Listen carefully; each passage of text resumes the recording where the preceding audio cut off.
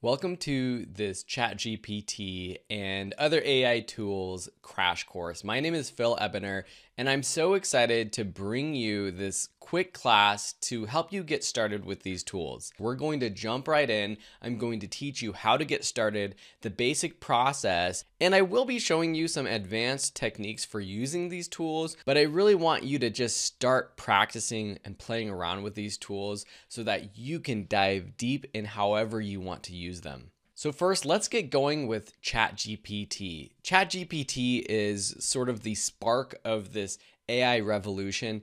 It's a tool where you can prompt it. That's a term you're going to be hearing a lot. Prompting, prompt engineering. This is basically how you request it to do something for you. It's the text, the sentences, the verbiage that you use to submit to the AI tool, and then it's going to give you back a result.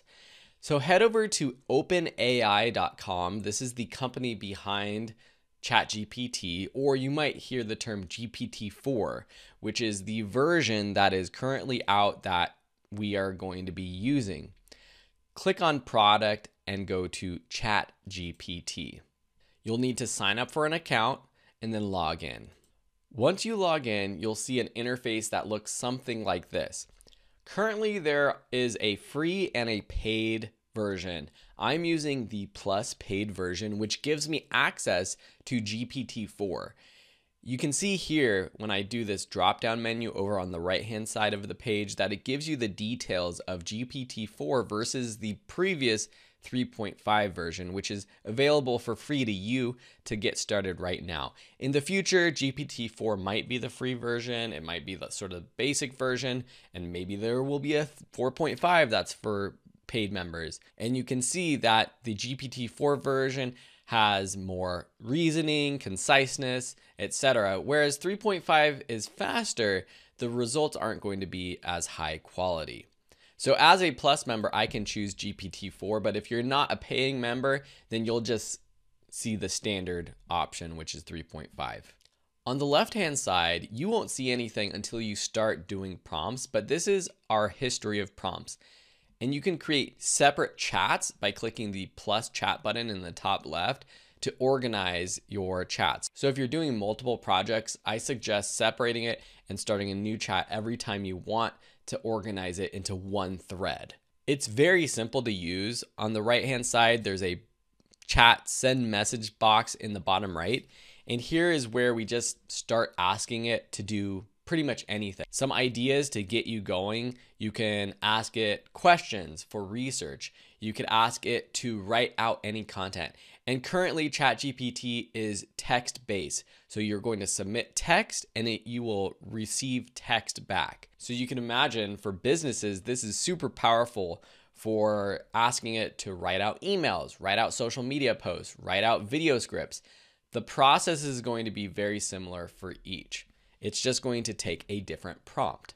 In this video, I'm going to use travel as our example, and it could do things for personal travel. We can do research, or we can be a travel company and we can have it do some work for us. So simply we could ask, what are the top 5 things to do in Los Angeles for a family of 5? So as this writes out, you can see some ideas already populating. This is something we previously would have done with Google. And then a website with a top 5 or top 10 list of things to do would pop up, and we would have to sift through that information. But ChatGPT has actually put together this list for us based off of all of the information it has. ChatGPT was trained on data on the internet up until 2021.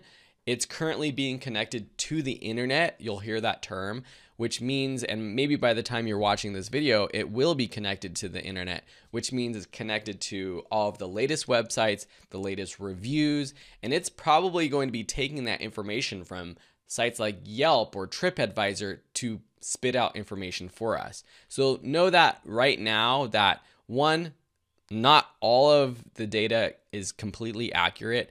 ChatGPT does have a tendency to just make up fake information from time to time. That being said, I think that's sort of an overblown issue for a lot of things. You can see here that these ideas are really great for just personal research. But if you're trying to do research on trending topics and the latest information, it's not going to be there yet. So this is a great first step, but what's beautiful about ChatGPT is we can take it a step further. We can ask or prompt, create a 1-week travel itinerary with this information.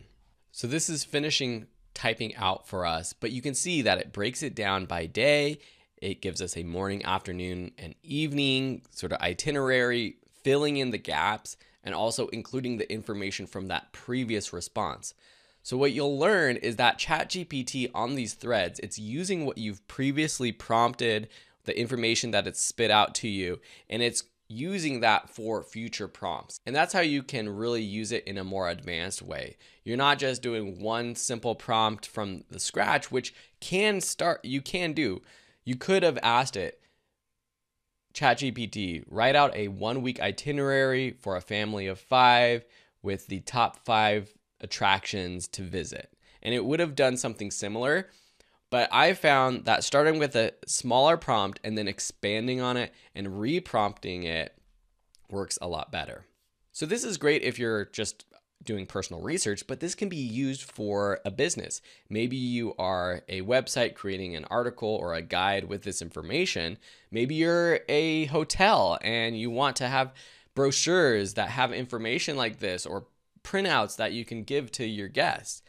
You could also take this a step further and ask, turn this itinerary into a 5-minute video script.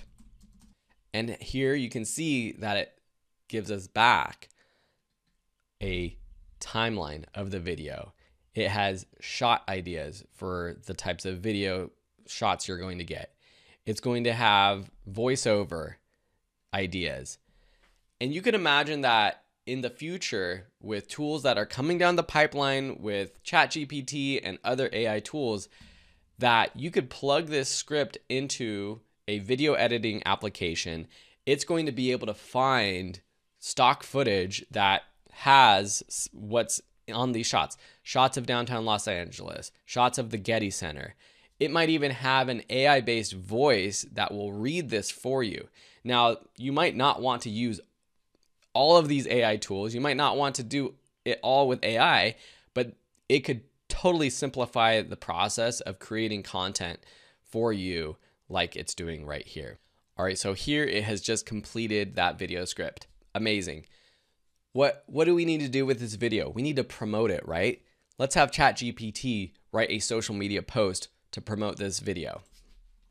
Write a social media post to promote this video.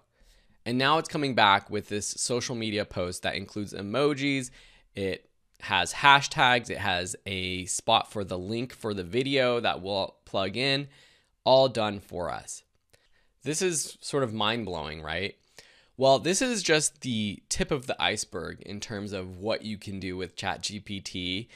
I want to show you in the next video how you can engineer the prompts to really fine-tune what you're getting back from ChatGPT. So we're going to continue with this process, but we're just going to make it even better.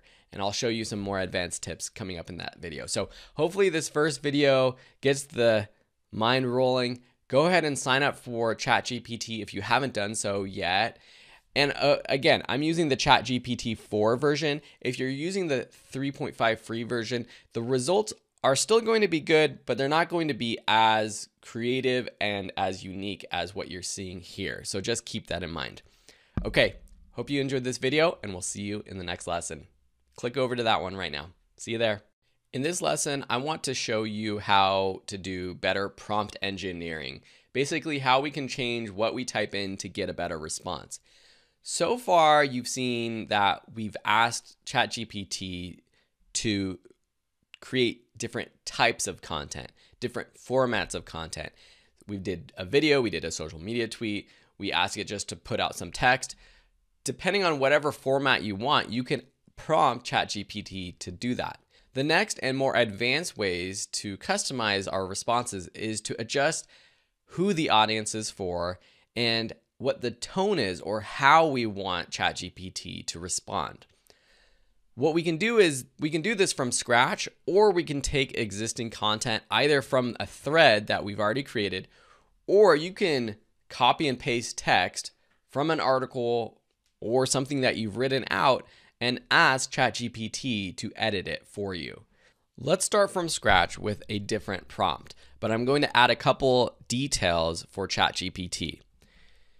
So my initial prompt is, you are a high school teacher taking a group of students to visit Paris for 1 week in the summer. Write an email inviting potential students to join them on this trip. Include the price of the trip, which is $2,500.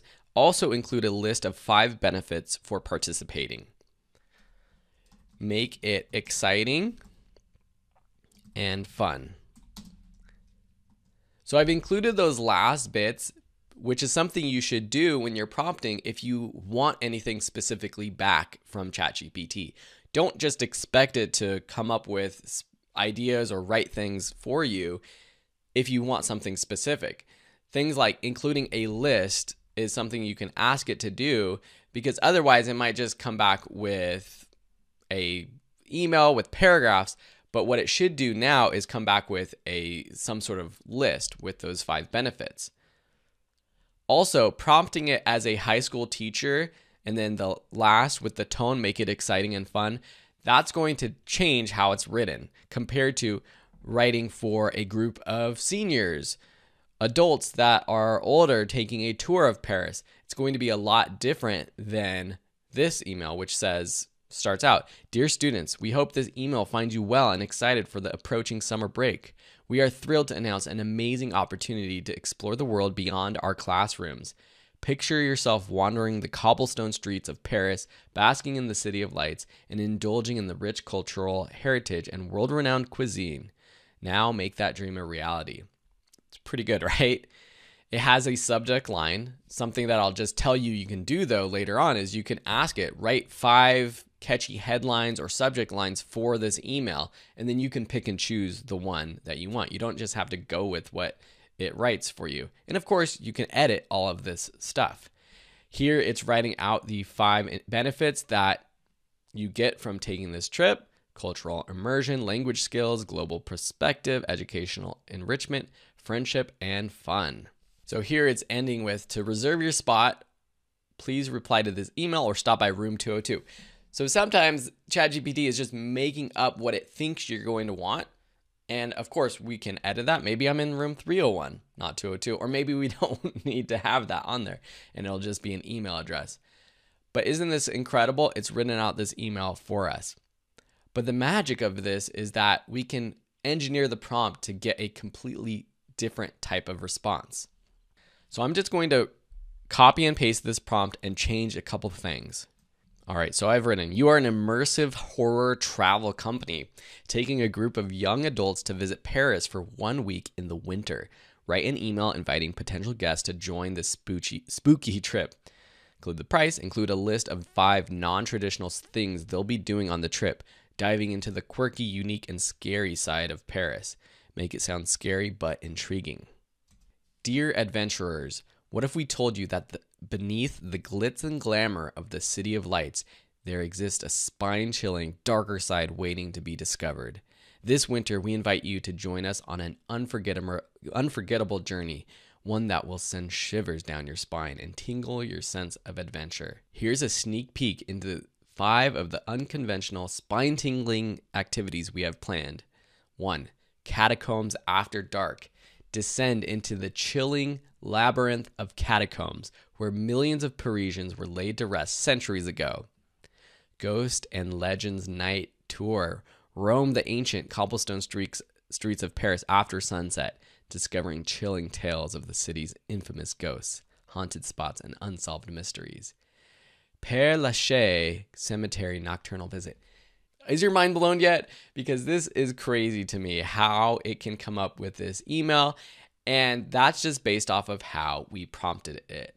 So you're going to hear this term prompt engineering, and it sounds confusing, it sounds advanced, But basically all it is changing the way you write your prompt, including more details, including the format you want it to write back at, including the tone and information that you want it to include. Also, giving a role. If you asked it to write a simple email as a teacher, as a business professional, as a kid, as a YouTube influencer, the response is going to come back completely different. And I just encourage you to play around with it, because that's what you're going to learn best. So this is a pretty ridiculous, awesome example. Something else to note is that you can ask ChatGPT to help you out. So if you're ever stuck, use it as a learning tool yourself. So I can ask, what are 10 roles that you can play as ChatGPT? And here it's giving us lots of different roles that ChatGPT can play: educator, advisor, language tutor, creative assistant, research assistant. Use it to help you improve your prompts. All right, thank you so much for watching this lesson. I hope by now you have a good sense of what ChatGPT can do for you. If you have questions or you're confused about anything, let me know. I'm happy to help. But right now, the best thing to do is just play around with it. Think about what in your own life, personally and professionally, can you use ChatGPT to help with? Because we are moving into a world where jobs are going to be taken over by AI. That's a fact. It's already happening. And so knowing how to use these tools to improve your own life, to improve the way you do your job, is going to be super important moving forward. And hopefully this couple videos have helped you get a little bit closer to knowing how to do that. All right, see you in another video. Have a great day.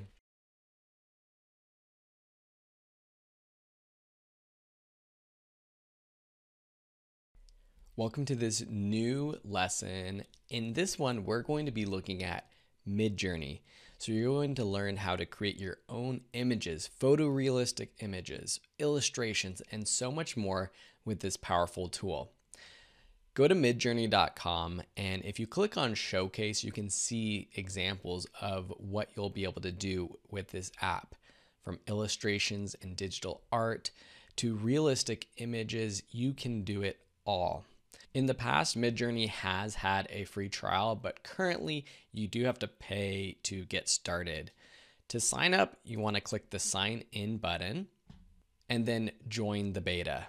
Midjourney is built on the Discord application, which is a website and a downloadable computer app.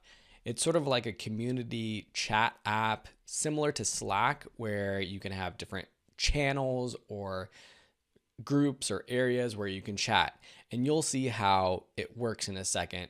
But all you have to know is that you have to sign up for a Discord account, which you can do by following the process when you click on join the beta. So if you already have a Discord account, you'll want to click already have an account and sign in. If not, you'll have to sign up for one here.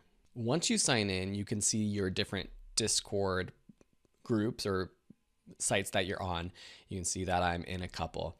The Midjourney one is here, and here you can see all of the different channels. There's one for getting started, which is great to check into to see some instructions for getting started, and it will walk you through the process that I'm going to show you right now.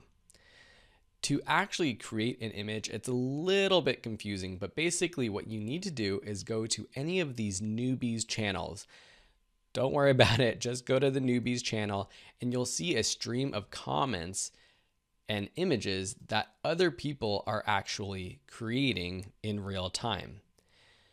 To create an image, you have to follow this specific process. Go to the chat box or the messages in the bottom of any of these newbies channels, type in /imagine,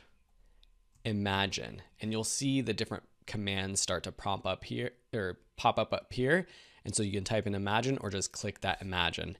And then you simply type in anything that you can imagine. An illustrated cute cat in a top hat. And similar to what we saw with ChatGPT, you can go super in depth into what the prompt is, and that's part of the magic of making the result exactly what you're imagining. But you can start with something simple. And you can see though, other chats sort of started to pop in, and what's happening is other people are doing this at the same time. This is a public feed, so other people can see what you're creating. But you see what I've done here, it's starting to populate or render. It's at 31%, 46, and you can start to see the image. Once it's done, that chat or that comment will pop down to the bottom as an actual published comment. And here we can click on it and we can see the full resolution of that image. So we've got 4 illustrated cats. What do we do with this? It gives us 4 variations. Underneath this image, you see 8 buttons, or actually 9 buttons. U1 through 4 and V1 through 4. U means you're going to be able to upscale or create a higher resolution image of any of one of these. Starting in the top right, it's U1, U2, 3, and then 4. So if you're happy with one of these images, you just click U1, for example, and it will upscale this first image. V1 through 4 means you like this image, but you want it to create some variations to see if it can create something a little bit different. So I like this 4th one, but I want to see what it comes up with some variation. So I'm going to click V4. And then I can scroll down and I can see that it finished this one job of the first U1 upscaling. And then down below, it has my next variation job that's starting to run.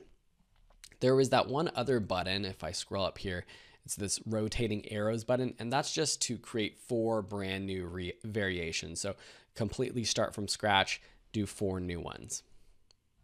And so now we have these 4 new variations. And from here, we can upscale 1, create more variations, regenerate everything, and you can keep going and going and going. So I think that first one's pretty darn cute with its little paws coming out. So I'm going to upscale that one. Once it's upscaled, you can either download it by just simply clicking on it, right-clicking and choosing to save to your computer, or you can click web right here. And from here, you could also see you have a make variations button too. If I click on the web button, what's going to happen is it's going to open up the Midjourney site where you can sign in with your account that you created already, your Discord account. And here we have our Midjourney library, and it's loading all of the images that I've created in the past and saved to my account. And here it opens up, and from here we can save it, we can favorite certain ones that we like, we can share it with people. It gives us the information, and it also gives us some related images that you might be interested in looking at. And then back on our profile, if you exit out of that image, you can see all of the ones that we have saved to the web. So this is a great, clean way, easy way to save photos for using later. There's also another way to create images, which I find a little bit more organized and easier to work with. If you click on the direct messages button up here, and then you click find or start a conversation, you can type in Midjourney and find the Midjourney bot. And here you can see that I have an organized thread with all of my own creations. So this is not competing with a bunch of other Midjourney users. It's all right here. So again, we type in /imagine, / that is. Now let's do a photorealistic image of a cat wearing a top hat sitting in the middle of a pile of fall leaves. The background is blurry. It is a photo shot at sunset with beautiful golden hour light. This is where you can get super detailed with exactly what you want your image to look like. So the main things while this starts to load to think about when you're putting in a prompt for Midjourney are, of course, the subject, also what's around your subject, what the setting is, And then the style or format. So is it a photo? Is it an illustration? Is it a sketch? Is it digital art? Is it in a particular style? You can reference other photographers or periods of arts. You can be impressionistic or abstract, modern pop art, anime or manga style. You could reference popular historical photographers, and you can reference camera models, camera lenses to use. And here we have this. This is pretty good. And there's obviously something about these images that look fake because it's sort of a magical idea. But in terms of the quality of the image, the cats themselves look pretty darn realistic. I'm going to do some variations for this. Variation 4. The light is beautiful. It captured exactly what I was going for. And if I didn't have the top hat in there, it would look almost like a real photo captured at a perfect time with perfect lighting, edited really well. And you can only imagine what in the next year, 2, or beyond, these tools are going to be able to do. And you'll also notice that depending on how many people are using the system, sometimes it takes longer or shorter for your images to actually pop up and be created. So these are all pretty darn good. I kind of actually like this original one right here. So I'm going to upscale that 4th option, and I'm going to save that to my Midjourney account. Something to note about the direct messaging option though is that your images can still appear on the public Midjourney site. They pull images that are great, that are then rated well, and they might showcase it. So depending on what you're creating, it's not a private option. You have to pay for, I think, the top tier account on Midjourney to do what's called stealth mode, which is private, having all of your images private. So just be aware of that. Awesome. So that is a quick crash course into Midjourney. In the next video, we're going to learn how to use our own images to create cool, fun variations of those images, and also how to use an image that Midjourney created to create a second image or a third image in a series. In this lesson, I want to just quickly show you some more advanced things that you can do in Midjourney, talking a little bit more about prompt engineering specifically for Midjourney. You can see an image of a little character that I'll be showing you how to do in just a second. But the first thing is you can actually take a photo of yourself, or really any photo, and have Midjourney transform it into something else. This does not always work. When you put your own image, it doesn't look exactly like you yet transformed into another person. There's other AI tools that can do that I've seen, like I believe it's Lensa AI. But with Midjourney, if you want to try it out, you have to do this either on the Midjourney bot, where you can upload a photo, or you need to find a link to a photo of yourself that's online. So you can upload a photo to a public facing website like Imager, or even if you have, like, for example, if I type in my name on Google, it will show up all of the different images that are public. And you need a decently high quality image. And on YouTube, this profile image is one that I can right click.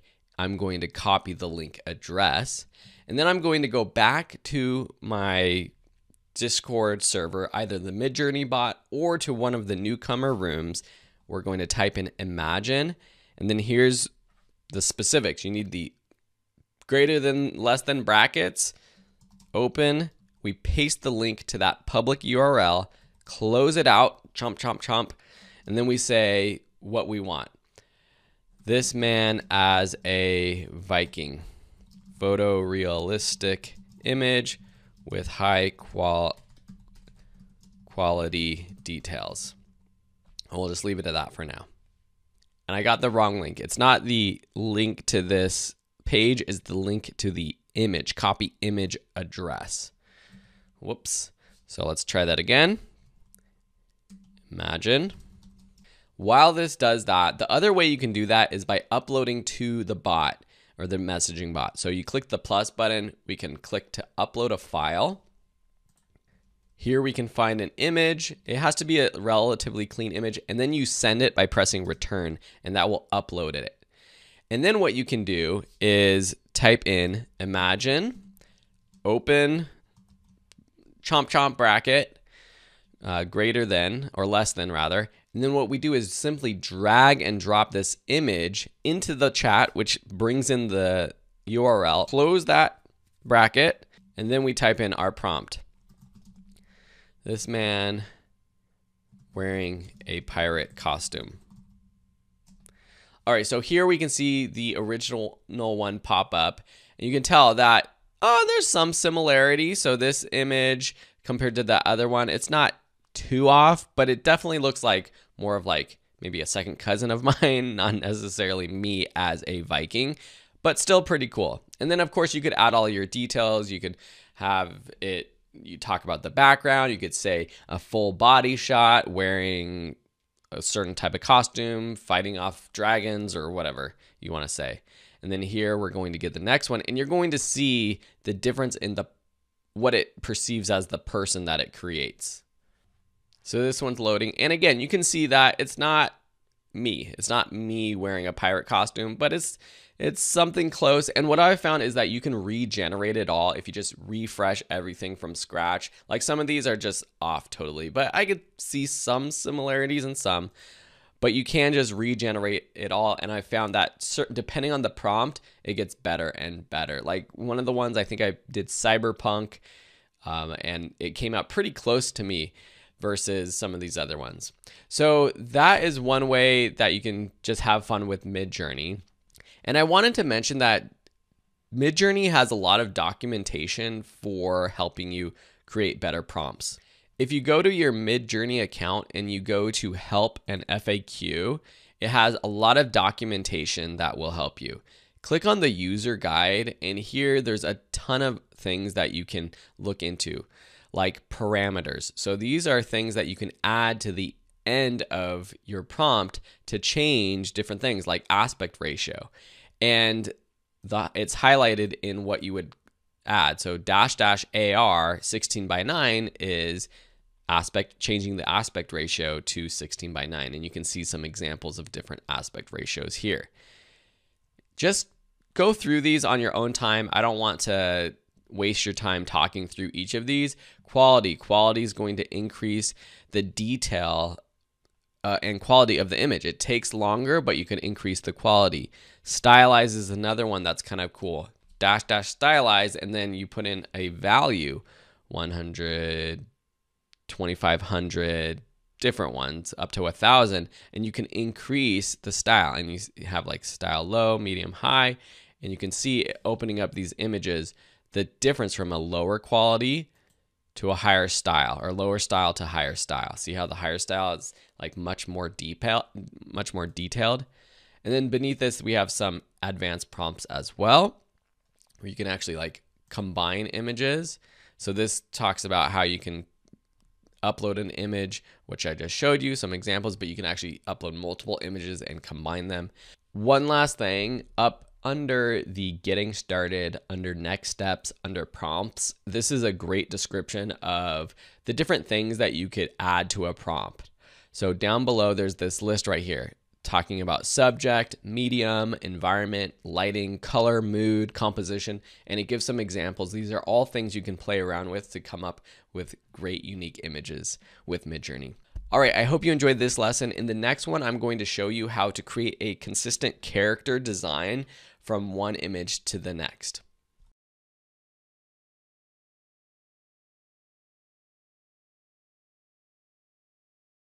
One of the current issues with Midjourney, if you're trying to design graphics or images, multiple graphics and images that you'll be using in a series, for a website, for an illustrated book or something like that, is that if you repeat the same prompt, it will come up as a different image. Or if you just slightly change the prompt, it will bring up something completely different. So how can we make sure that the images that we are creating can be consistent? Here's a couple ways you can do that. First, let's start by creating a character. So what I'm going to do is imagine an illustration of a young boy about to go on an adventure. He is wearing a backpack. Show the full body. Character design. And we'll just leave it at that. Cool, so now we have these illustrations. These look pretty good. And I'm just gonna go for one right now. You could adjust it, you could create variations, but what I'm going to do is upscale this one image right here. So this one looks pretty good. So our next step would be to type in imagine, and then I'm going to put the open bracket, close bracket with this image inside. So you could just simply drag and drop it there with the brackets. And then we're gonna say this boy walking away down the sidewalk, about to leave on an adventure. He looks excited. Now, while that one loads, that was sort of the basic way to do it, and it's not going to be perfect. It's not going to be that great. Sometimes the images, they look a little bit different. They don't look exactly like this drawing, might be in a different style. So how can we prompt Midjourney to maintain that style? There's something called the seed. It's sort of like the reference code to a specific image and style that each image created has. And to get it, right now it's kind of a confusing process, but what you have to do is you have to react to this image. And the way you do that is by right-clicking, add reaction. You're not going to see envelope right here yet. You have to click view more and then do envelope and do the single envelope reaction. And what happens when you do that is that you actually get a message that shows, and you can see it here, that shows the seed number, okay? So keep that in mind, because now we see the results of that original image, and you can tell that like this character here doesn't look like the one. They're close, but they're not perfect. So what I'm going to do is I'm going to repeat that process with the seed. So imagine we're going to still take our original image, drop it in here, and we're going to do the exact same prompt, but we're also going to add -- seed and then the number, the seed number right here. Okay, simply put that in, and it should do a better job at matching the style and the character and the person, because it knows we're referencing that exact one, rather than what it's doing before is it's imagining a brand new image. It's trying to analyze this image that it created and then put it into the new scene that we prompted it. This one, it's actually referencing the backend data that it used to create that original image that we liked. And while this loads, I will say there is one that doesn't look exactly like it, and that is partly my mistake, but I found that it will do this. Sometimes there's one or two that doesn't look exactly like it, but however, the other three look much more similar to this one right here. So this character right here, the top left, bottom right, so 1, 2, and 4 look much more similar. What I should have added was an illustration, because that would have been a little bit more of a specific prompt. So including the style that you want it to return, because if I would have put photorealistic image or any other style of artwork, it would have come back as something different. But maintaining the style that you prompted originally for your original character is super important to include in your follow-up prompts as well. And now we have a much better representation of this by adding that illustration. The style is very similar. A couple of these didn't follow the prompt of walking away down the sidewalk. You could add that walking away from camera. You could add all your detail, change the things like the aspect ratio or whatever else that you want. But here we have a much more consistent character than before. Play around with it. It's not perfect yet. I'm sure that as Midjourney improves, there's going to be techniques to improve the consistency of images. Have fun with this. I hope you enjoyed this lesson. Have fun with Midjourney. If you have questions, let me know. Otherwise, we'll see you in another lesson. Bye. In this crash course, you're going to learn how to use Google Bard. Google Bard is very similar to ChatGPT, so if you have watched that section, this is going to be somewhat repetitive. It's just the format of the tool is a little bit different, and also a couple of the functions that I'll mention in the following minutes, basically. But you can just go to bard.google.com and sign in with your Google account.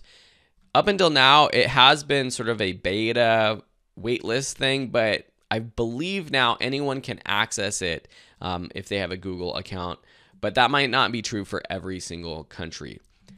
Once you log in, you will see something that looks like this. On the right hand side, you have your prompt box. You also have a microphone if you want to use that to just do it via voice. You have a dark theme, which is pretty cool too. That's a little bit easier on the eyes, so I'm going to switch to that for now. You have your past Bard activity over on the left-hand side, support, etc.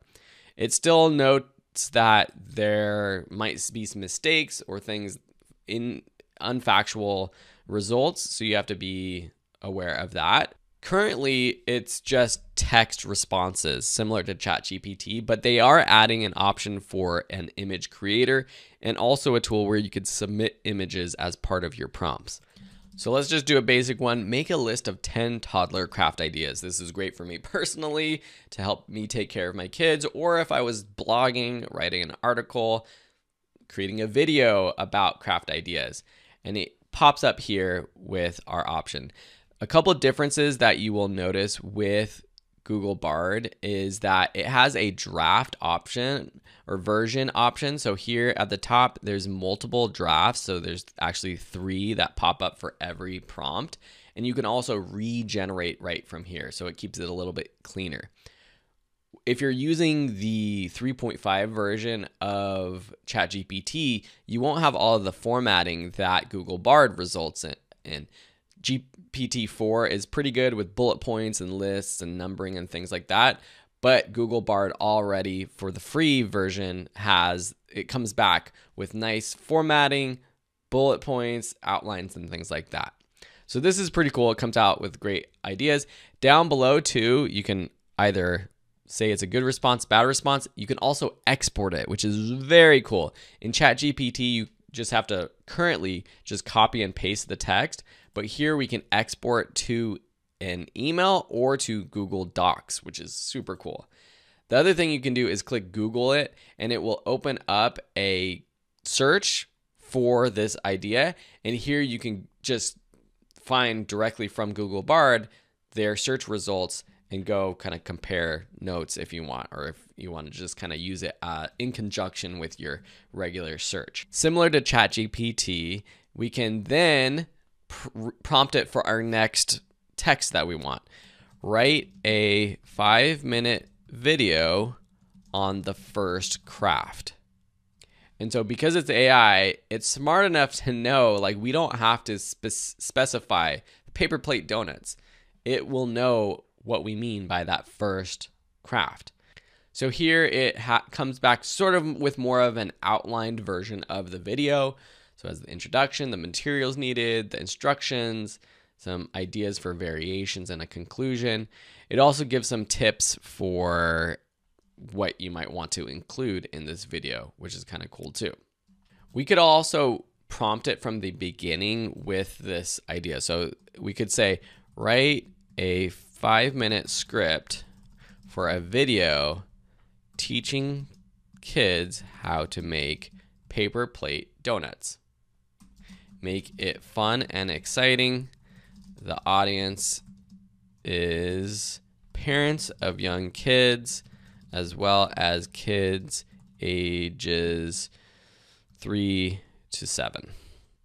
So when you're writing your prompts, you remember, you're not just asking for the content you want, but you're asking for the style that you want it to come back in. You're telling it the audience that it's writing for. And this is what we call prompt engineering, changing the prompt to get exactly what you want from it.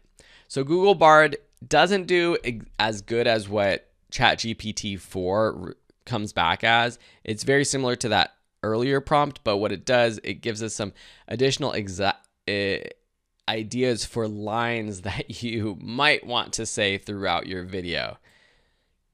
Can you make a donut with sprinkles? Can you make a donut that looks like a cat? So that's kind of fun. It lets us do a little bit more of the work than just doing it all for us, but it's very, very thorough as well. So this is a great tool for sort of making your job easier, but not doing it all for you. We could take this paper plate donut and change up the prompt. Write a 500-word article about this craft. And then we could paste that. And here it has written that out in more of an article format with instructions, tips, ideas for making the paper plate donut even more fun, and it kind of concludes it. And always make sure to check out the variations. You can kind of combine the different variations to get exactly what you were looking for, or there might be one that's in a different format that is more of what you were imagining. So that's how you use Google Bard. Currently, I find ChatGPT to be a bit more advanced, but we know that Google Bard has the Google name and company behind it, and it's only going to get better and better and better. So I wouldn't write it off yet, but at the time of recording, I would do most of my work with ChatGPT 3.5 or 4 if you are a paying plus member. I just find it to be a bit better. But hopefully in this crash course, it helps you understand some of the capabilities of Google Bard. The other thing that Google Bard has that ChatGPT doesn't have yet is it's connected to the internet. So what I could do, sorry for keeping you for just a second, but I wanted to mention, you can type in things like, what are the top 5 restaurants in Claremont, California, where I live? And it will give it real-time results based off of current data. So it knows, it looks at different review sites and probably Google reviews as well, and it will come back with these results. And ChatGPT, since it's not currently connected to the internet, does not do that. However, as I've mentioned, they are doing that currently. They're planning to connect ChatGPT to the internet, and so current reviews and internet information will be used in its responses very, very soon. But that is one win, I guess, for Google Bard at this current moment. All right, I hope you enjoyed this crash course, and we will see you in another lesson. Bye.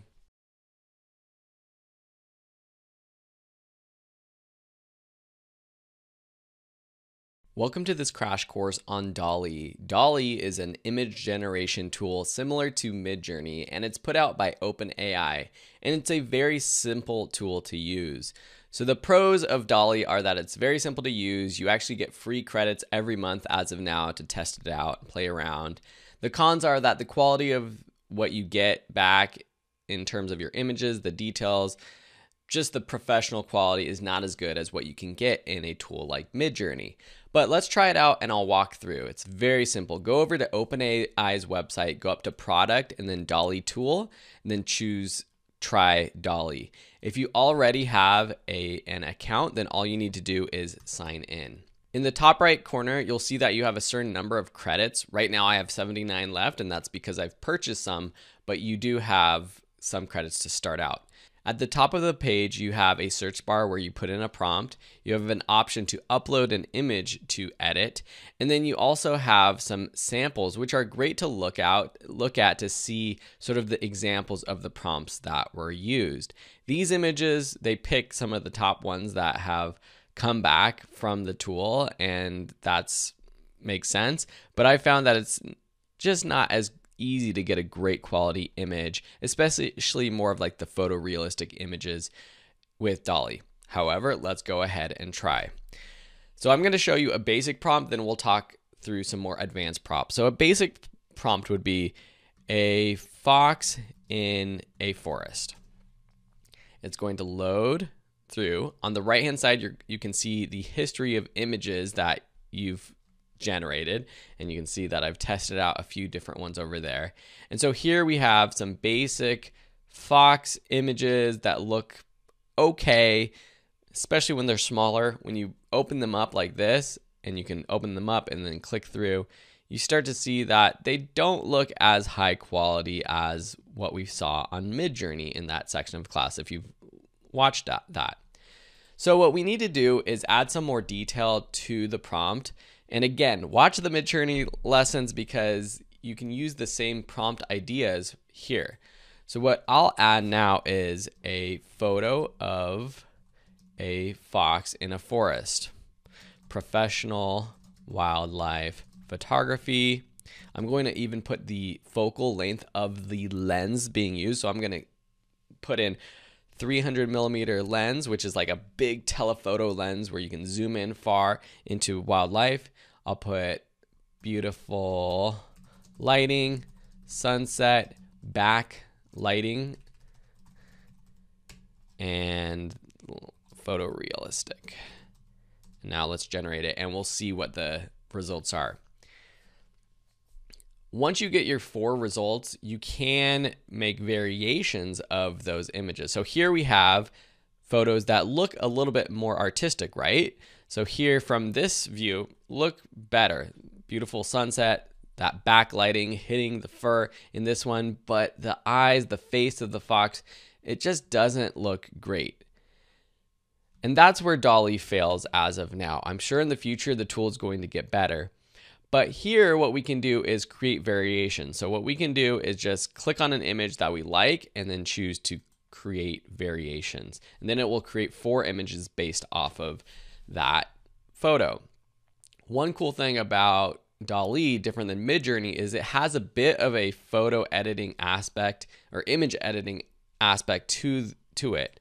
So here we see just doesn't look amazing, right?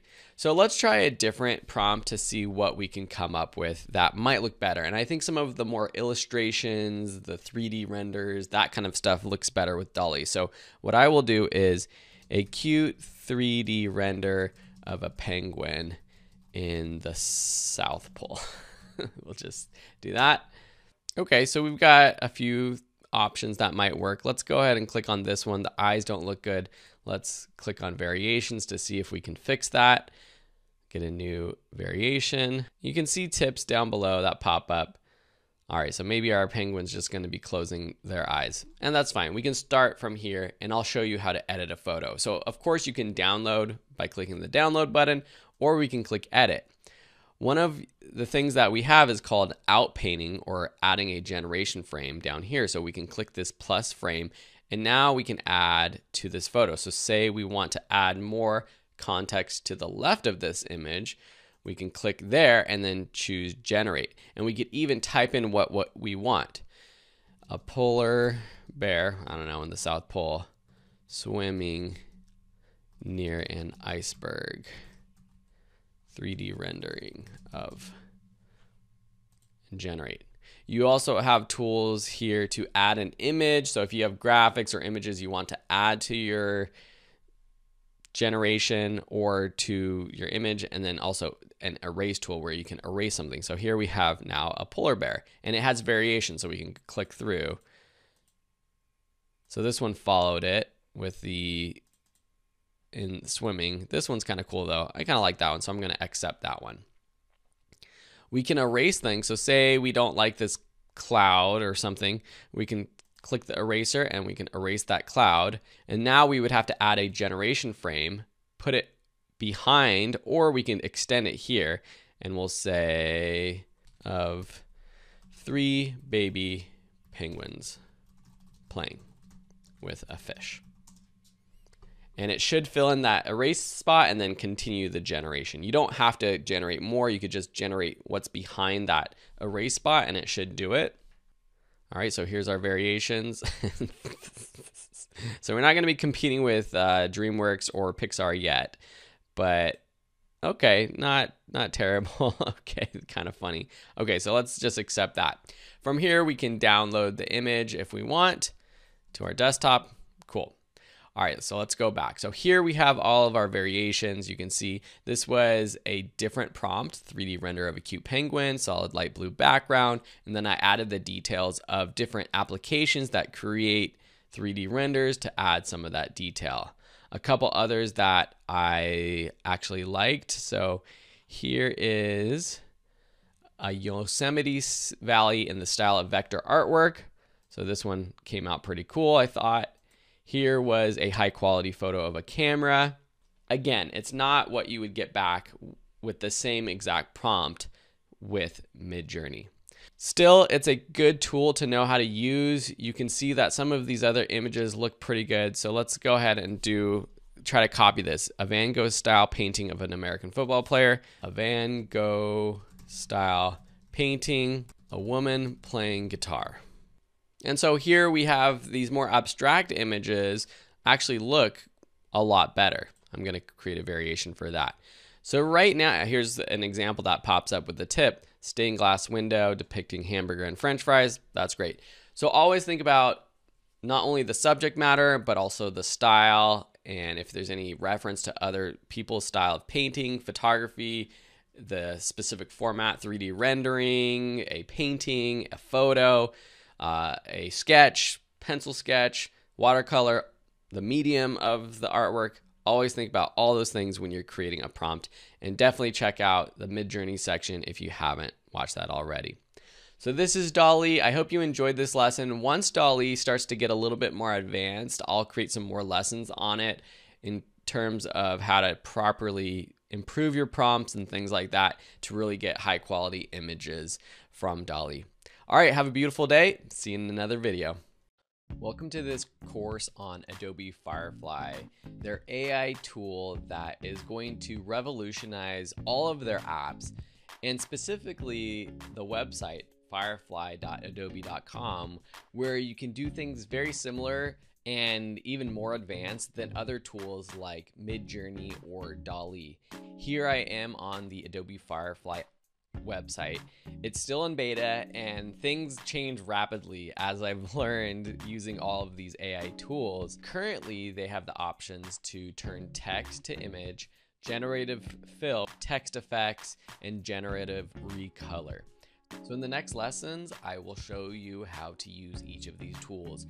Thank you so much for being here. If there's anything I can do to make this class better, if there's something that I'm missing, please let me know. When Udemy prompts you to leave a review, please go ahead and do so. Whatever the review is, it helps me know what you like, don't like about the course, and it helps other students know if it's the right course for them.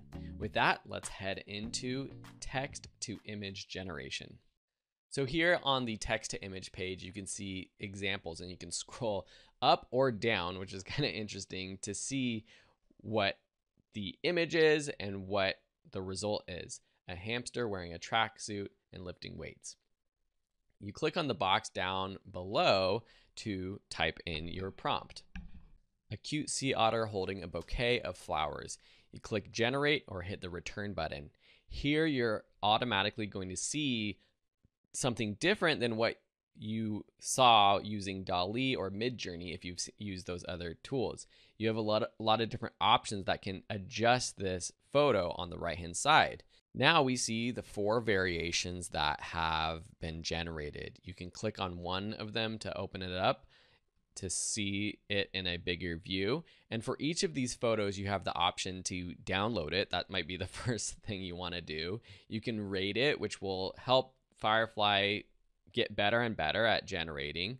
You also have an option for showing similar. So clicking on this, it will create another version similar to the one that you liked. And there's also an option for generative fill.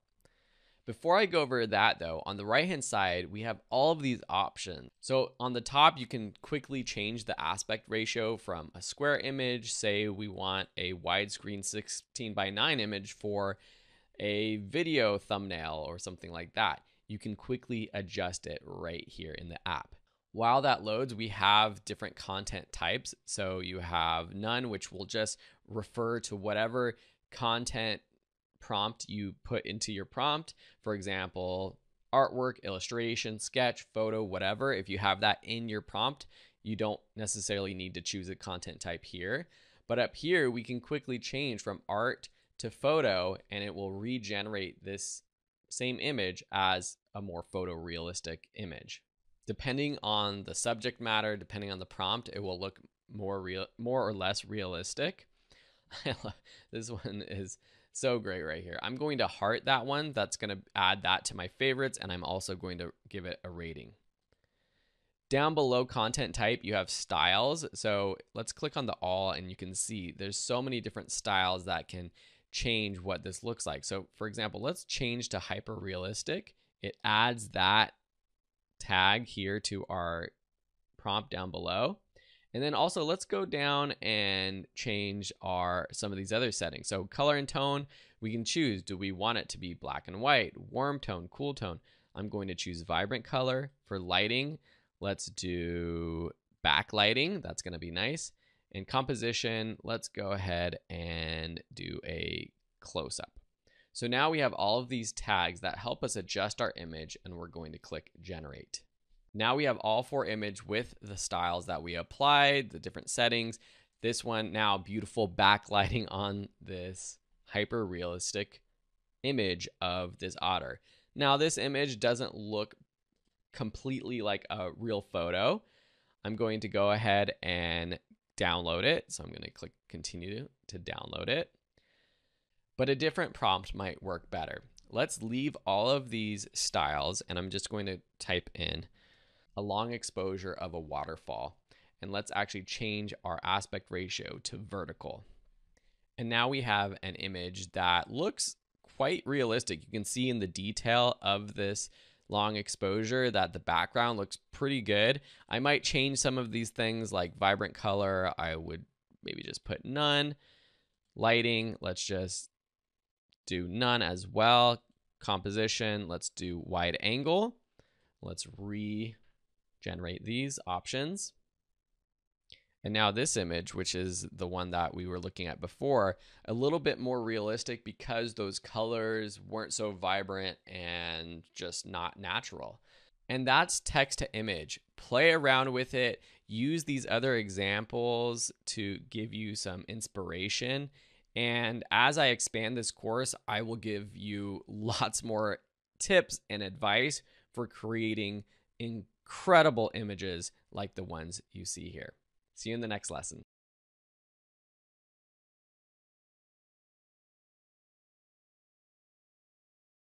Next, let's go over the generative fill option. This is an option you can actually use within Adobe Photoshop, and I'll have a lesson on how you use that later. But right here on the platform, you can also use it. So up at the top, you can click upload an image and then find an image that you want to play around with. So here's an image that I shot of these little water droplets. So the first thing to do is sort of make the selection where you want to add something. So say I want to add a little ladybug. I'm going to take my brush, which my mouse is already my brush, and it's the plus brush, which we have here. So I'm going to make a little spot for the ladybug. If I went too far, I can take subtract and I can get rid or brush back in the photo. So I'm going to take this here. You also have your brush settings as well. And you could also quickly use these selections to select the background or to invert the selection, which would basically select everything outside of what you brushed in. Then at the bottom, I'm going to describe what I want. A macro photo of a ladybug. We're going to click generate. And now we have these variations of this ladybug that are now added to this crazy macro photo that I shot. If you're not happy, you can click more and it will create more variations, or we can click keep and it will add it to my photo. Here's a long exposure I shot in Big Sur. So let's go ahead and add a UFO up here. Simply click UFO, click generate. And now we have this UFO that has been created, blended into our existing image. Pretty crazy, right? Here's another photo I shot in my front yard of this hummingbird. Let's just remove that hummingbird. So I'm going to take our remove brush, I'm going to paint over our hummingbird. Click remove. And now we have a few variations, but because the background is out of focus, it does an incredible job at just removing objects. And you can remove people, things, cars from a scene, you name it, brush over it, and you can remove it. Crazy, right? So this is the generative fill option on the Firefly platform. Check out that Photoshop lesson as well, because I show you how I'm actually using it for virtual staging to add furniture to real estate photos, which you used to have to pay for a service to do that, and now you can do it using Adobe Firefly. All right, thanks so much for watching, and we'll see you in another lesson. In this lesson, let's go over text effects. This is super cool, super interesting. So here you can see some examples. So we've got the gingerbread decoration P, we've got the flower lay T, we've got the pizza L.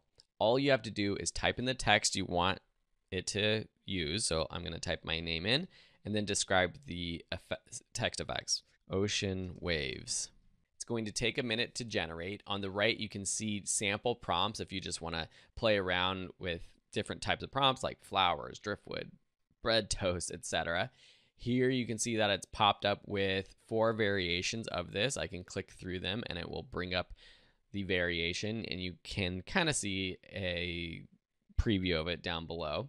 On the right, you also have some text options, so you could change the effects so that the effect is loose on the text, medium, or tight, constricted to the text. The medium and loose, it will kind of like spill over the edge if you like that look. You could change the font. So let's go ahead and let's do Cooper. That's kind of like a cool retro style font that might look cool with these waves. A little bit round edges. That's very cool. And then you have color. So right now the default is no background. You can click on any of these colors to see what it looks like with a different background. And then there's also a text color that will change the text color depending on what your prompt is. And then you can favorite it, you can download it. And now I have this incredible graphic of my name. Currently, this is not available for commercial use, and it is watermarked as such, but it's a great place to play around and use for non-commercial work. So that's pretty much it. Play around with it. I would love to see what you come up with the text effects. Post it to the course, tag me on social, wherever you can. I can't wait to see it. Thanks so much, and we'll see you in the next lesson. Now let's look at the generative recolor option. This is perfect for logos and other SVG graphic files. You will need an SVG file. You could click on one of the sample files here to work with, or you can upload a file. I'm going to upload a file that I have here, and then you describe your color palette. Night blue, gray, purple. So now you see an example of what this has turned into. So I can select one that I like. I can then shuffle the colors by simply clicking the shuffle color button, and it will transform it into a completely different graphic. Now let's play with this harmony setting. So this will take the colors that we've submitted here, and then it will adjust it. So if we want the blue, gray, purple settings plus complementary colors, we can do that. So green is the complementary color to purple, and that's why now that appears. And it has all of these different options for different ways to combine colors, which some of these will create a more jarring image, some will create a more natural, pleasing image. And that's a great thing to play around with for your graphic design. We can add colors here by selecting these colors, and it will include those colors into our design. And then as we saw above, we can just select one of these for this image, kind of like this yellow submarine look. And let's get rid of all of these other additional colors. We're going to refresh. And now we have a few options with the yellow submarine style. Dark blue midnight, that's pretty cool. Let's select this one. I'm going to just shuffle these colors a little bit. I like that. So I'm going to give it a rating. I'm going to download it. So this is the generative recolor tool. It's a way to quickly change the colors of your SVG graphics. Now that you understand how these tools work, how to get started, let's talk a little bit more about how you can implement them into your existing workflow. This is going to be different if you are just using AI for personal use, if you work for a company and you're trying to use AI tools yourself to assist you with your job, or if you run your own business. If you're a creative, if you're a YouTuber, content creator, artist, graphic designer, you're going to see a lot of ways you can implement AI into your workflow in this lesson. There's three basic options for using AI. The first is during the research phase. So this could be everything from idea generation, coming up with ideas for your content, using ChatGPT just to brainstorm topics for videos, brainstorm article ideas. You can actually do research on the subject matter. So not having the tool do the work for you in terms of writing the content, but you could research a subject and then do it yourself. Similar to what you would probably be doing before or now by doing a quick Google search for a subject that you're not an expert in. You can also use it to generate keywords that you can implement throughout your content publication. So this is more geared towards people who are putting out content, written content, audio, visual, whatever type of content. You might be using keywords throughout that written content, in your titles, in your tags and keywords for your content. So you can actually use ChatGPT to basically ask it to give you keywords related to your topic. Consumer analysis. What does your target audience like? What are they interested in? What is currently trending? And as ChatGPT connects to the internet, you'll get even better data on this. Google Bard currently is, so you can do that easily with Google Bard. And then competitor analysis. See what other people are doing easily with ChatGPT. So something that I've been doing as a YouTuber is checking out using Google Bard, coming up with lists of competitors, coming up with ideas for videos that they've done that are trending, that do really well, and then trying to figure out how I find my place as a YouTuber using that data. The next phase is content creation, and this is what a lot of you might be interested in doing. Things from writing articles or documents, writing emails, scripts, social media posts, books. A lot of that boring stuff, if you run a business, documentation, contract drafts, all of that can be done initially with a tool like ChatGPT. And of course, you're going to have to edit them. You know your audience, your brand, your business, yourself. And most of us aren't going to want to just use exactly what's spit out from ChatGPT or any of the other tools, but it can do a lot of the busy work for us. And then there's the tools like Midjourney or Dall-E or any other image generation tool that can create social media images for YouTube thumbnails, creating graphics for ads, any sort of design or images for print, sale. I've been seeing a lot of people using these tools to create patterns for that people sell as backdrops for graphic design, for wallpaper prints, for prints on t-shirts, mugs, you name it. You can create those graphics within these tools, creating website content, images for your website, and then of course using the images that you create for videos that you make too. And then lastly, you have editing. So all three of these phases can be done with AI, or if you have existing content, you can edit it with a tool like ChatGPT, condensing long-form content to a shorter format, checking for grammar, spelling, and punctuation, fixing closed captions is an example that I've been doing. YouTube automatically transcribes our videos, but the capitalization, the punctuation is all wrong. Oftentimes, even words are incorrect. And ChatGPT, because it's intelligent, it can tell what the correct word should have been, and it's incredible how quickly you can edit, and I'm going to show you in a case study, edit captions to make them look proper. It's insane. You can quickly change the tone of anything that's written.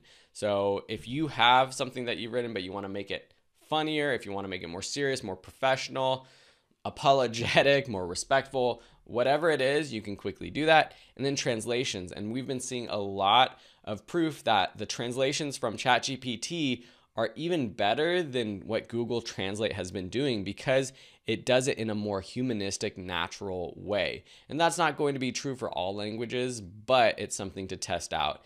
And obviously, any kind of content that you have written, you can just plug it in, throw it in, have it translated. There are limitations on the length of text, but it's great for doing it either one at a time or if it's short form all at once. One idea going back to the keyword generation is you can actually go back to your old articles on a website or any sort of landing page, web content, your YouTube video description, your YouTube titles. You can edit them to make them more keyword friendly. And you would just write a prompt that asks to either, if you have a list of keywords, to use these keywords throughout the content, or simply to make this title more SEO friendly, to make this article more keyword SEO friendly. And that's one idea you can do with editing. Something that you would have to previously pay someone lots of money to go through all of your website content, you can do yourself within a matter of hours or days, or outsource it to someone who can do it for you. So these are just several ideas for how you can use these AI tools in your existing workflow. If you have other ideas, let us know in the comments of the class. We'd love to see what you are using these tools for too. Have a great day, and we'll see you in another video.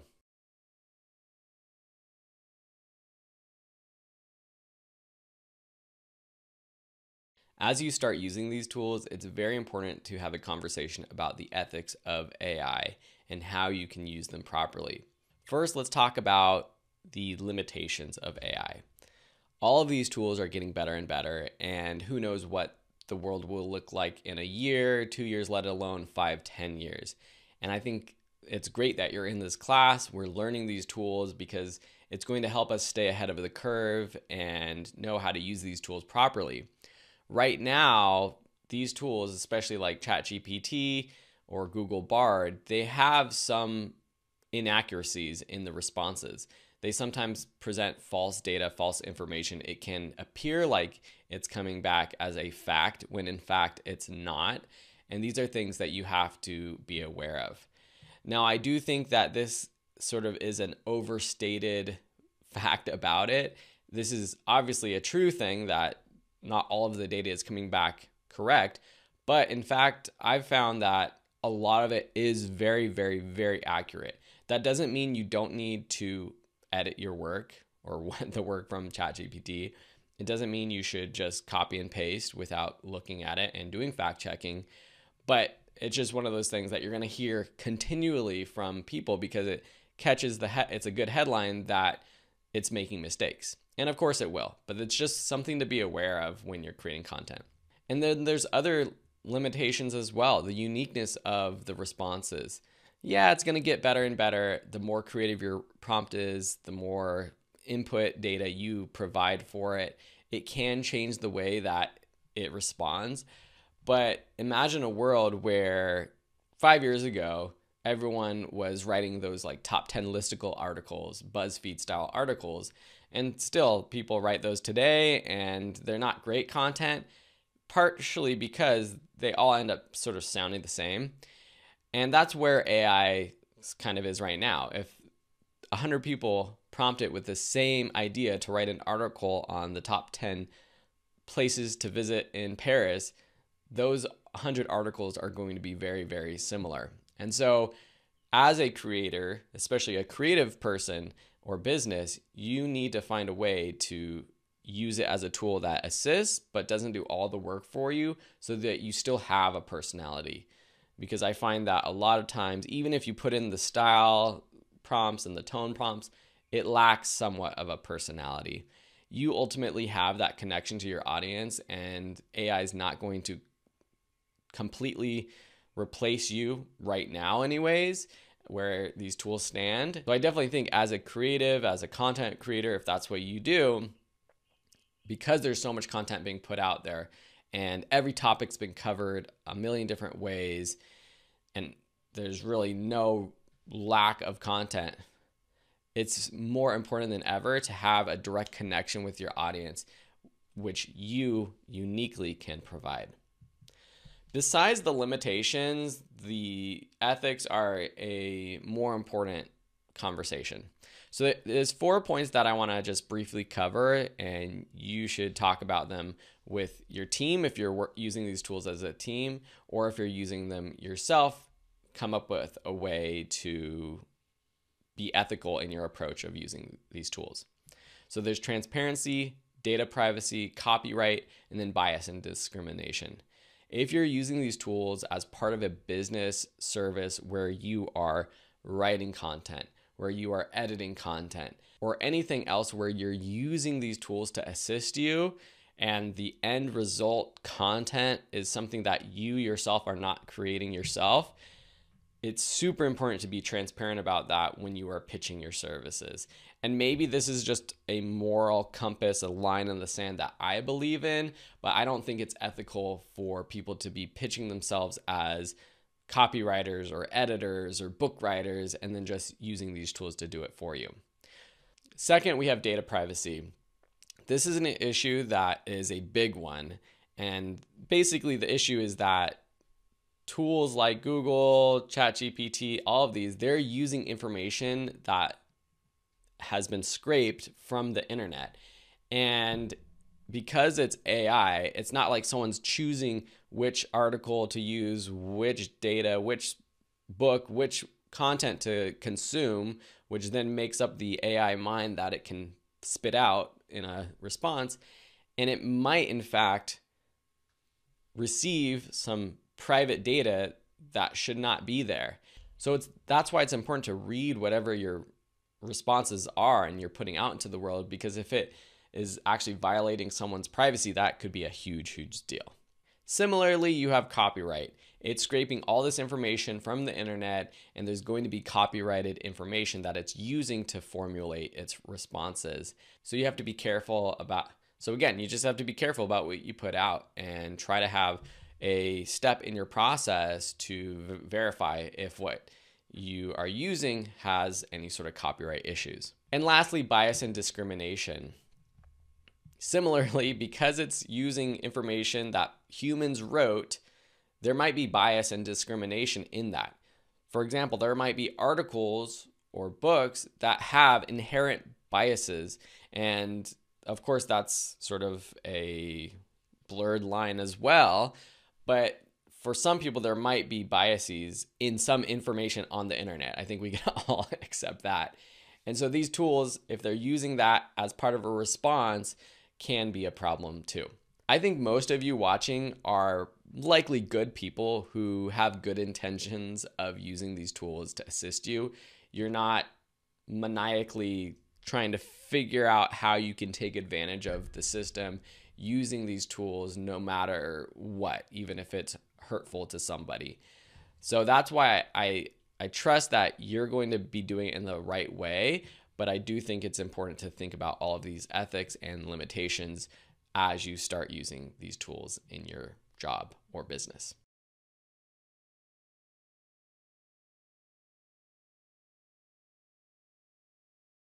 Now that we know how to use the tools, I want to show you a real-world example of how I am using them to help me with my content production. So I'm going to show you how I use this to create a YouTube video, everything from researching topics, outlining the video, scripting the video, and not just using what's spit out, but being able to properly prompt, edit those responses to get exactly what I'm looking for, create the graphics for the YouTube thumbnail, writing out the information for the titles, description, tags, and fixing captions at the end of it. So let's jump in. This is going to be a little bit of a longer video, but hopefully it'll give you some great ideas of how you can implement these tools in your workflow. So I've been putting out YouTube videos for quite a long time on my personal channel, and recently a couple buddies of mine, we started a new channel, Photography and Friends, which is the brand we have for our photography community.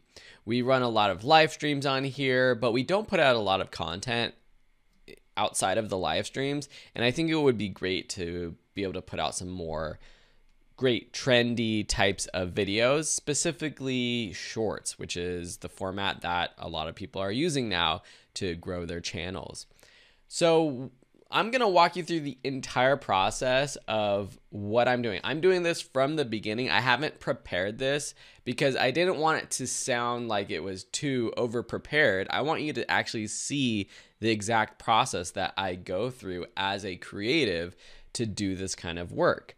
So the first thing I would do if I was starting from scratch or even where I'm at is do research. I already know some ideas for what I could create a short video on, but I think it's worthwhile to do a little bit of research too. So for this, I'm going to use both ChatGPT and Google Bard, and you'll see the difference. The first thing I might ask is, who are the top 10 YouTubers in the photography space? Because ChatGPT at this moment is not connected to the internet, it's going to choose photographers up until September 2021 that were popular, which generally will still be popular, but it's getting connected to the internet right now as I speak. They're doing beta trials of that.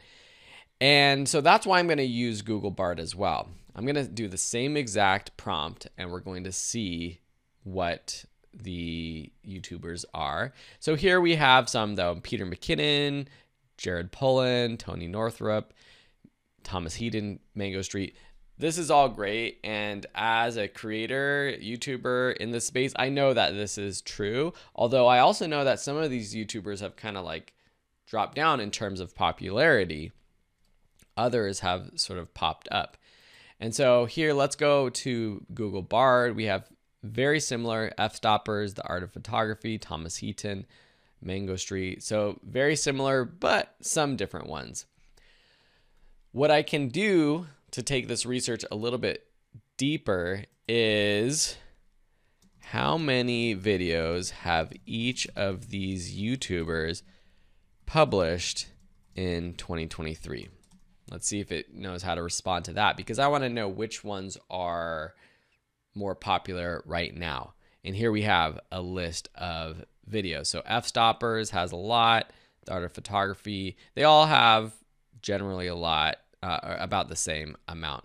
It's kind of funny that it's on a round number. I'm not completely sure if that's going to be accurate, so I would have to verify it.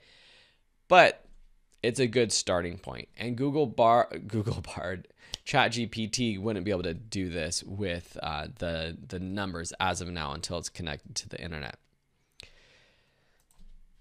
What are the most popular YouTube videos for these YouTubers? I'm going to do the same thing with ChatGPT.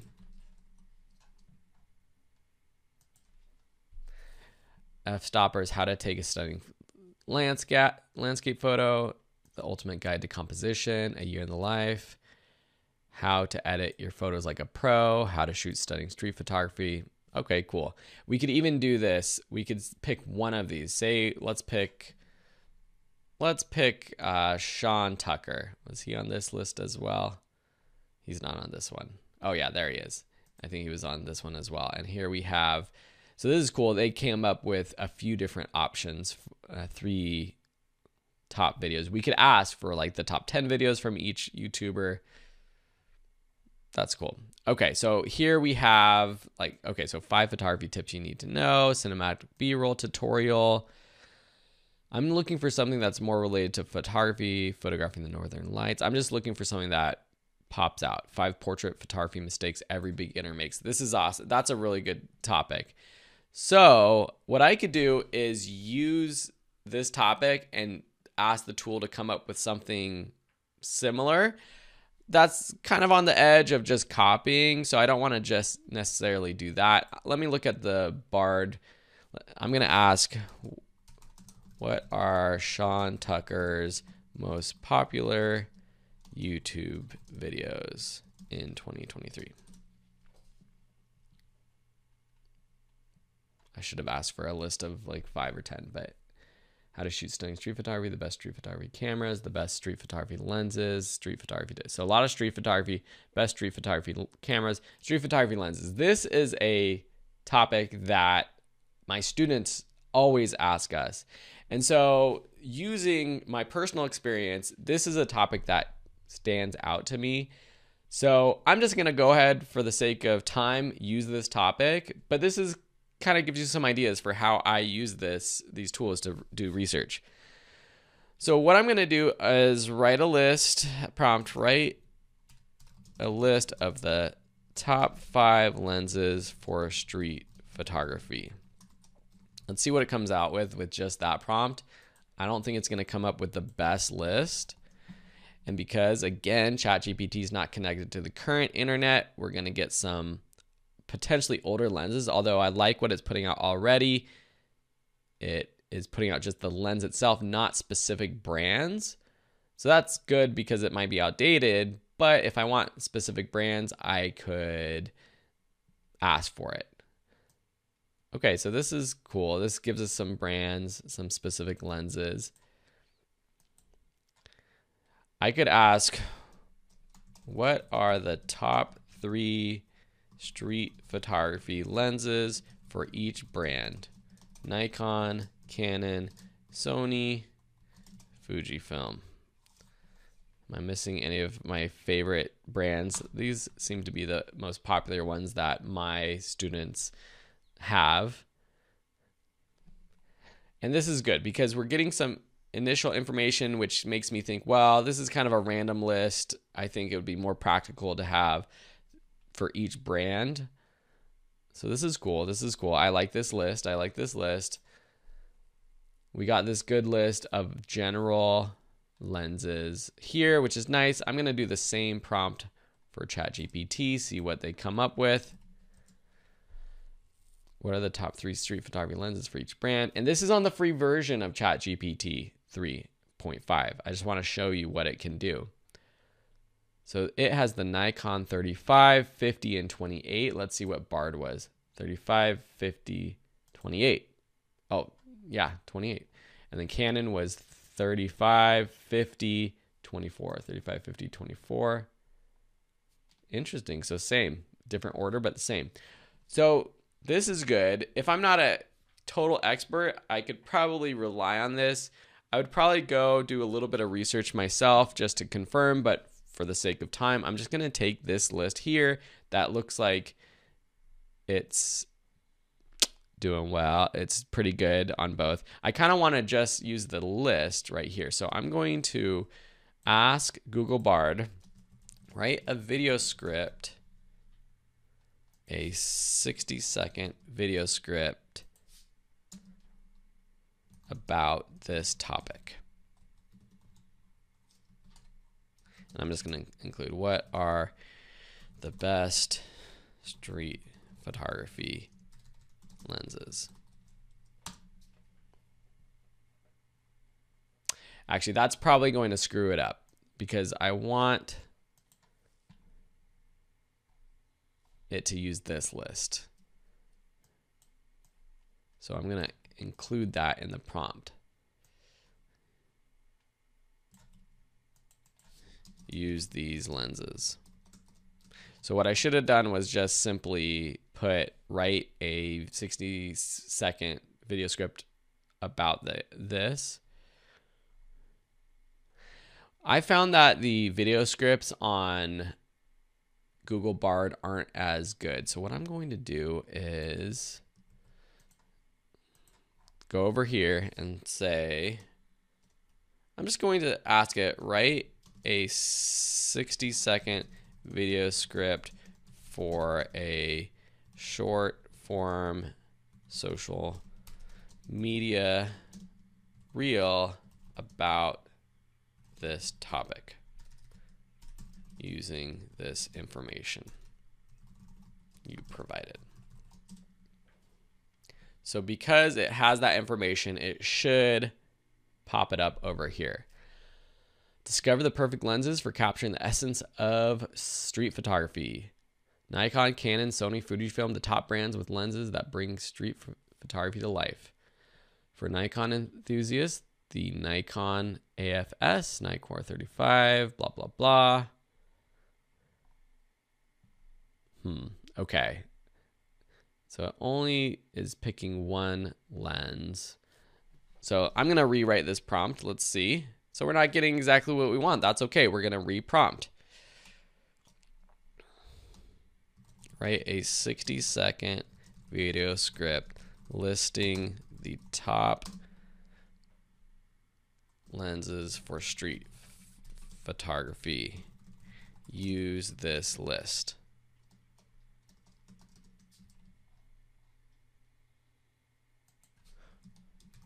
The brands: Nikon, Canon, Sony, and Fujifilm.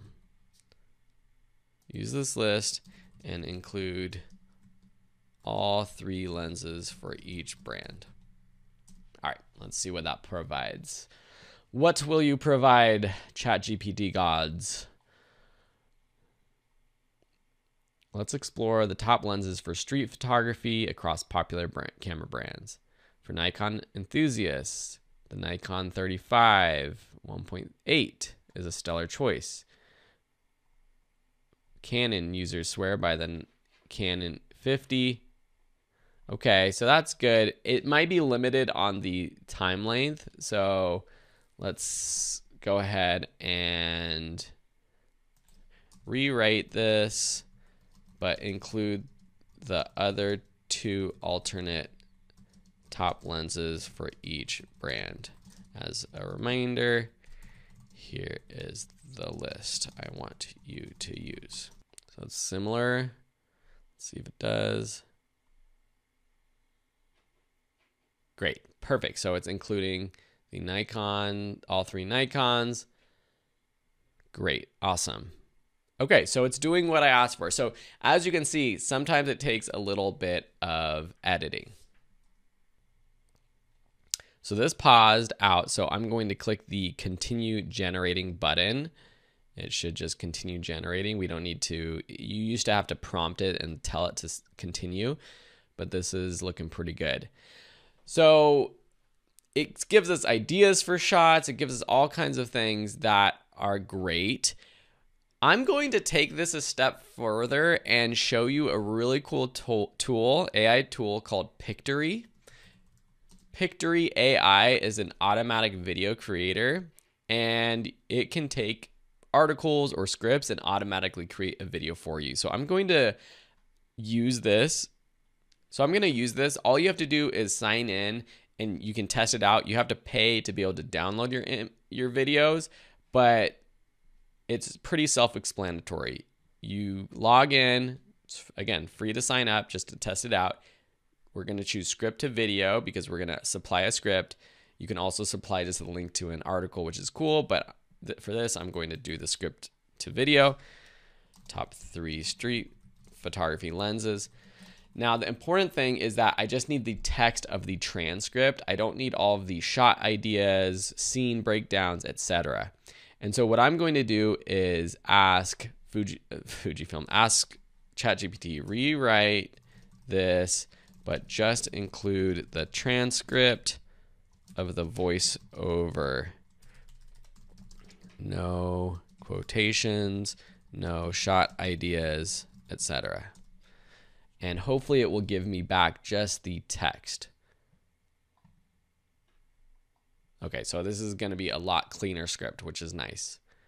All right, so I just typed in voiceover time calculator because what you would want to do is actually read through this, make sure it's 60 seconds or less, because sometimes it comes back longer, and I asked it to write more or include more information, so we might have to cut this down. So I'm just going to, let's try the voicerealm.com, and it has estimates right here. It's just a basic calculation.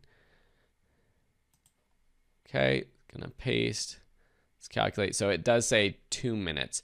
So I'm gonna do a little bit of editing of this, but I'll do that in Pictory AI. So I'm gonna come over here, paste my text. Now something to note is that there's gonna be new scenes every time there's a period and a line break. And so what's going to happen is it's going to automatically add text to the video. And that's cool because it's good for social media, but we don't want the text lines to be too long. So I'm going to just speed through this really quick and actually edit this script. All right, so I condensed this quite a bit. I also added some of my own personal knowledge of camera lenses, and I swapped one out that I in particular like myself. And as you can see, it's much more condensed. I did the time estimate and it said about a minute. So we're gonna see how this goes. So I'm gonna click proceed. It's gonna take that information, but first we have to pick a template for this. So it's basically just the text style, and we can edit this later on, but I kind of like this flashlight one for this video. It kind of goes with my brand. And this Pictory tool, you can include your own branding, colors, fonts, logos that will be added as well. Then here we're going to pick our aspect ratio. I'm going to choose 9:16 for social media reels or shorts. And you can also change this later on automatically. There's a button that allows you to do this. What you're going to see is several of scenes where the text pops up and videos of, I'm assuming, cameras that it's going to add. It's getting videos from story blocks, and so that's why you have to pay to upgrade to use the stock footage and use the tool to download it. But it's pretty incredible. We'll be able to swap out the video. We'll even be able to create an AI-based voiceover. All right, so here we can preview. Here are the top street photography lenses. So we can preview each slide or scene.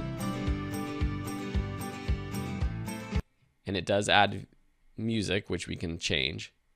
Okay, so as you can see, some of the B-roll is good. That's behind the scenes. Some of it's not that great, and we'll be able to change it.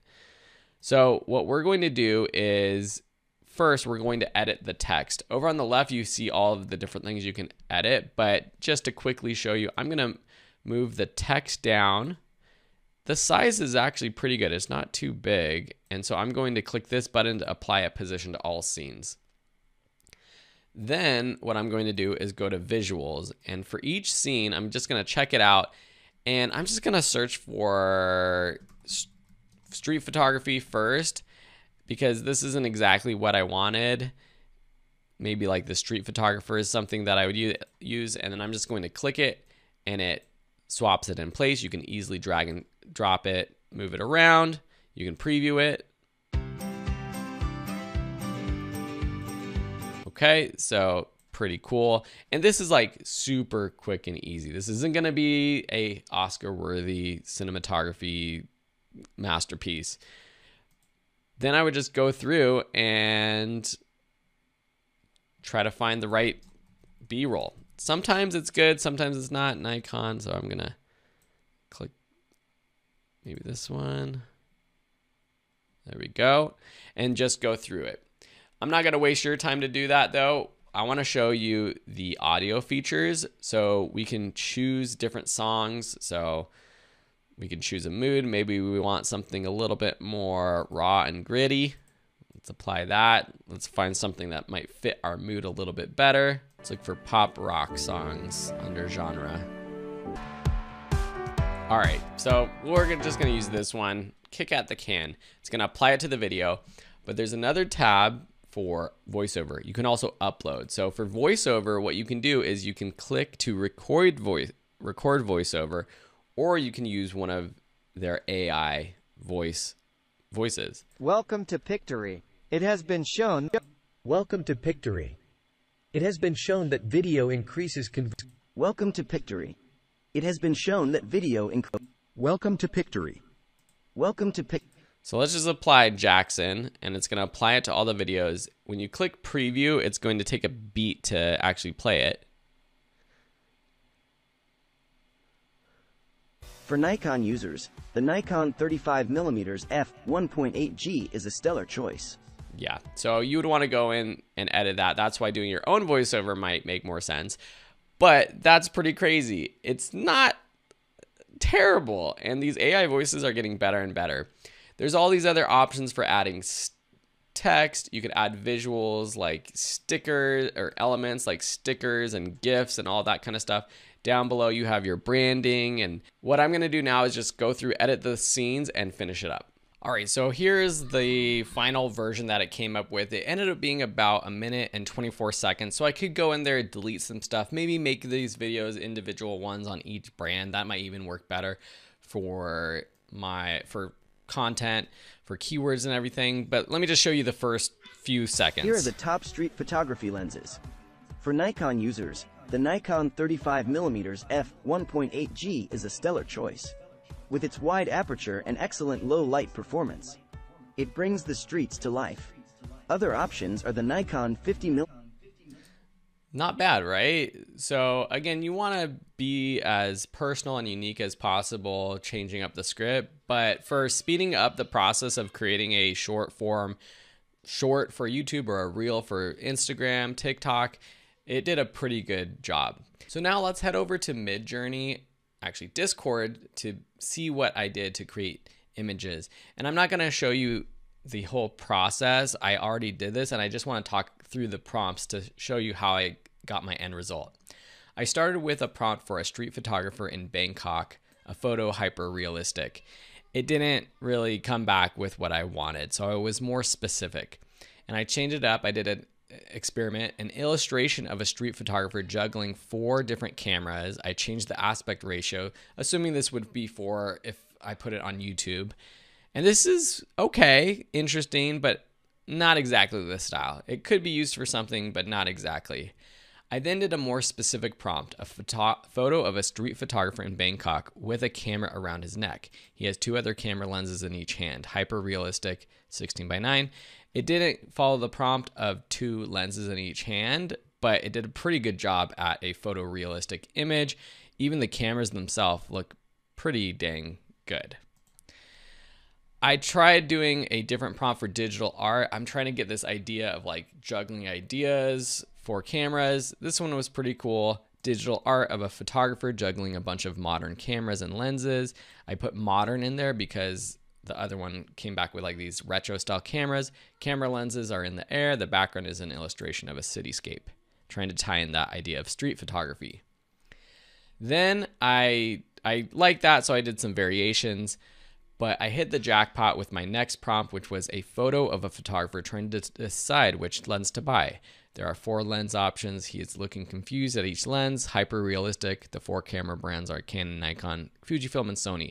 It didn't follow the number, but it got the idea really well. And the quality of this photo or this image is incredible. And it totally gets that idea. It's a captivating image. It's interesting. I did a variation of it, and I really like this first and the 4th one because the AI person is looking at the camera. So that's pretty dang good. So overall, I think these images are great to use. I would throw them in Canva, add some text for the title of my video on top of it, use Photoshop, whatever tool you use. But pretty dang good results from Midjourney. Just another step saving me lots of time. I don't have this many lenses. I don't have this background. It's not me necessarily, but that's okay. I wasn't trying to make it look like me for this example, but still a pretty captivating image. Let's go over to YouTube, and I'm going to show you how to fix captions.